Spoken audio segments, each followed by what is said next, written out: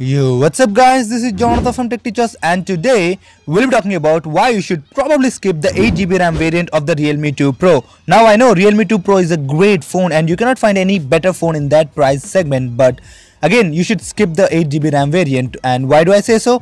Find more in the later part of the video. So without much ado, let's roll the intro.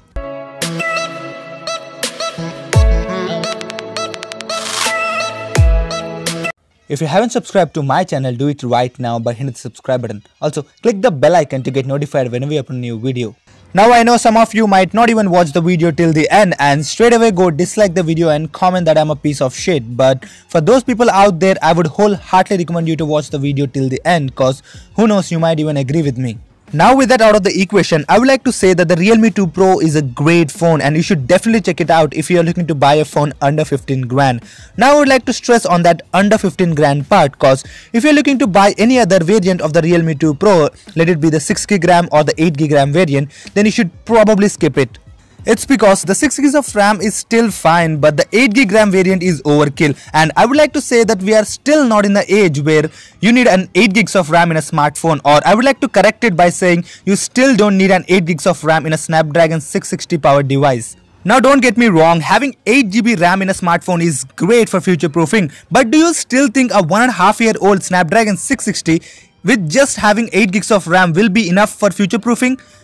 I disagree, cause if you look at the price of the Snapdragon 660 powered Realme 2 Pro with 8GB RAM, the pricing is 17,990, which is nothing but 18,000. So if you look at the competition, the Poco F1 which comes with 6GB of RAM and a Snapdragon 845 is priced for 21,000 INR.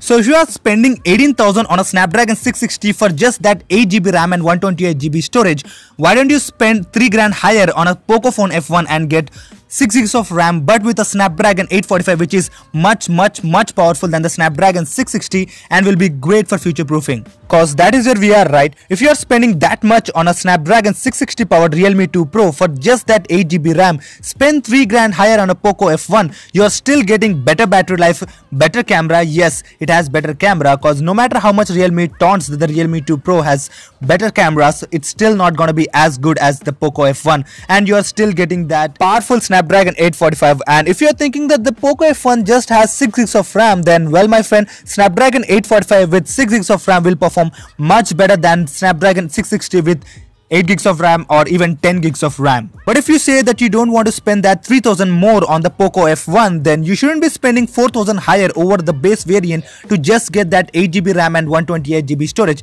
unless you want the bragging rights of having 128GB storage and 8GB of RAM. Cause I feel even the base variant of the Realme 2 Pro with that 4GB RAM and 64GB storage will still be enough for your day-to-day operations, and it can even handle some intensive gaming. Now you might say that the 8GB RAM variant has that 128GB flash UFS 2.1 storage, which is much better than the eMMC 5.1 available on the 4GB RAM variant. Then again the question rises, if you are spending 18,000 for that UFS 2.1, then why not spend 3 grand higher on the Snapdragon 845 powered Poco F1, which again has the UFS 2.1. See where the things are going. But again, I am no one to tell you which specific device you should buy, cause at the end of the day, it is your hard-earned money and you can throw your money anywhere you want. But this video was just to explain you my point of view on the top-end variant of the Realme 2 Pro and the Poco F1, cause let's be honest, even the base variant, which is the 4GB RAM and 64GB variant of the Realme 2 Pro, will perform just as good as the 8GB RAM variant.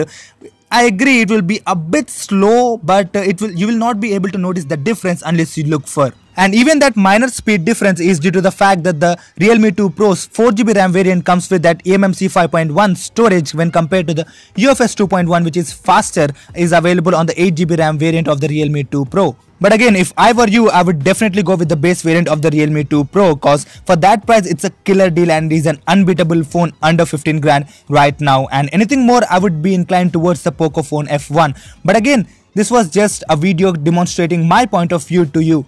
So if you understand, it's well and good. If not, it's your wish, your money, you can do anything with your money.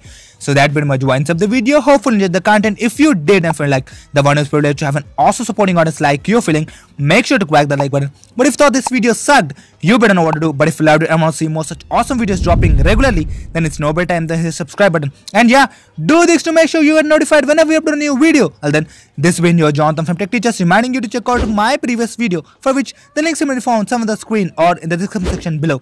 Well then, thanks for watching.